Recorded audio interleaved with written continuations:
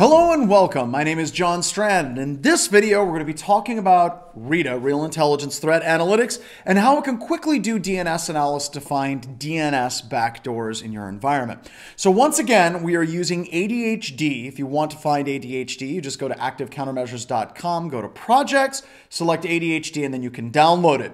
On that virtual machine, once you log in with a user ID and password of ADHD, you'll be able to get in, log in, and then right on the desktop, you're going to find our instructions document. Inside of that document, if you select Attribution and you go RITA, so if we start at the beginning, close this out, close tabs.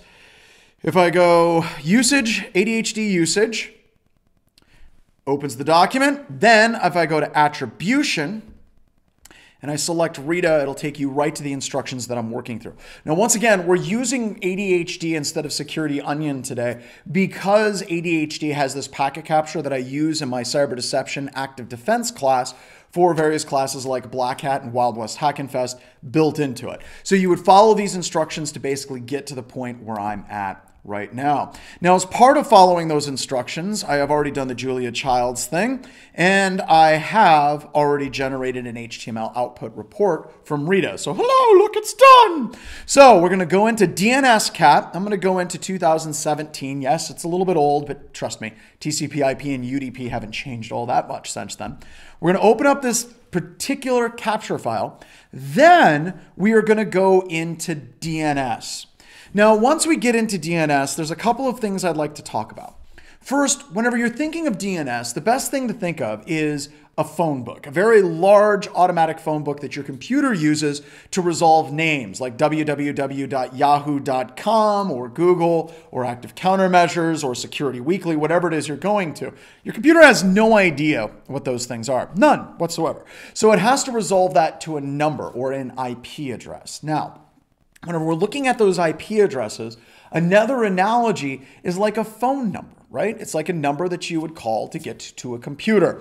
Now, the analogy falls apart after a while, but just suffice to say that the analogy of name to a number with a phone book in the middle works. Now, whenever you have a backdoor, it can actually use DNS as that covert command and control getting out of the environment. One of the tools that works very well for doing this is DNS Cat 2 by Ron Bose, and that's in fact what you're seeing here. Now, in this example, you can see that the number of subdomains are 23,362, or hosts associated with Nanobot Ninjas. That's not normal. That's like if you think of google.com, right? You have maps.google.com, mail.google.com, you have drive.google.com. Those are all subdomains or hosts associated with the domain google.com.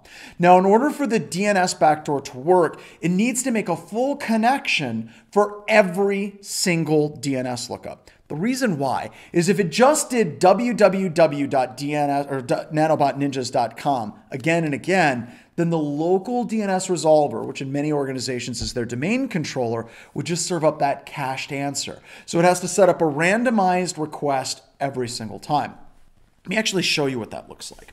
So here you can see that we have 23,362 subdomain requests. That's bad.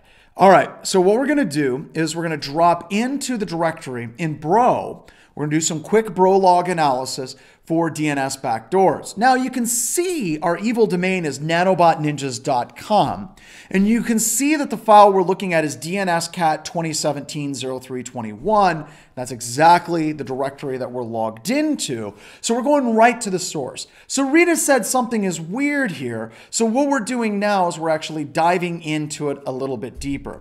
What I'm going to use is a tool called Zeek.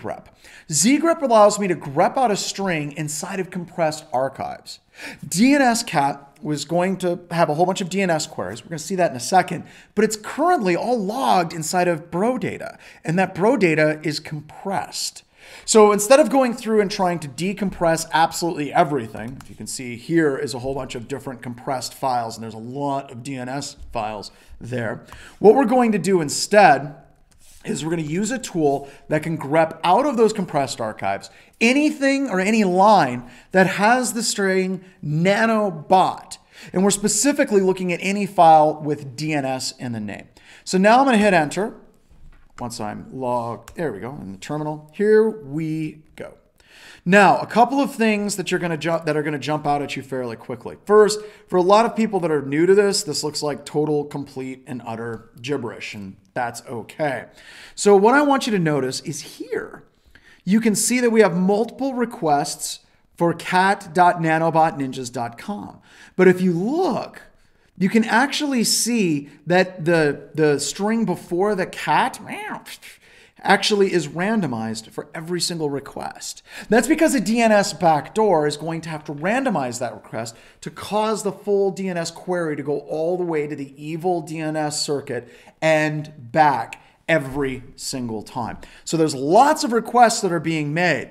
The other thing that's interesting about this is if you look, the DNS server that it's talking to is 8.8.8.8. Now there's a couple of interesting things. First, this is interesting because it is Google's DNS server. That's kind of weird. Does this mean that Google's DNS server is evil? No. It just means that Google's DNS server is receiving that request and then it's forwarding that request to the Nanobot Ninja's name server. So it's kind of forwarding that. Now, the reason why this is important for everybody that does enterprise security is because many of your organizations whitelist everything that goes to Google. Whether it's www.google.com or 8.8.8.8, it just ignores it. And it does that for the purposes of resource utilization, monitoring network traffic on the edge of your network. It's just easier to say, oh, that's going to Google. Let it go and just let it run without actually stopping it at all. So this is important for two separate reasons. One, it's important because this backdoor is heavily utilized by Black Hills Information Security in our pen test to this day, or variations of this particular backdoor. Two, it doesn't really get caught all that much. And three, we have found that many organizations, their security products themselves are actually ignoring a lot of the traffic that happens to be relaying through something like Google. And you're going to see this a lot more as we progress throughout these videos for things like domain fronting as well. So once again, my name is John Strand. If you have an opportunity, go down and hit subscribe. I see a lot of people that are YouTubers, I think that's right, that say do that all the time. So I guess I'm going to do it too. And also, please check us out every Wednesday on Enterprise Security Weekly, where we aren't afraid to name vendors, name names, and actually say how well things do or sometimes do not work. Thank you so much, and I hope to see you in the next video. This episode was brought to you by Black Hills Information Security, specializing in pen testing, red teaming, threat hunting, webcast, open source tools, and blogs. It was also brought to you by AI Hunter from Active Countermeasures.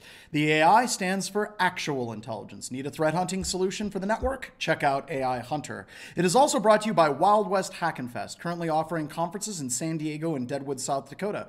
To check out the schedule and the speaker lineup, check out wildwesthackinfest.com.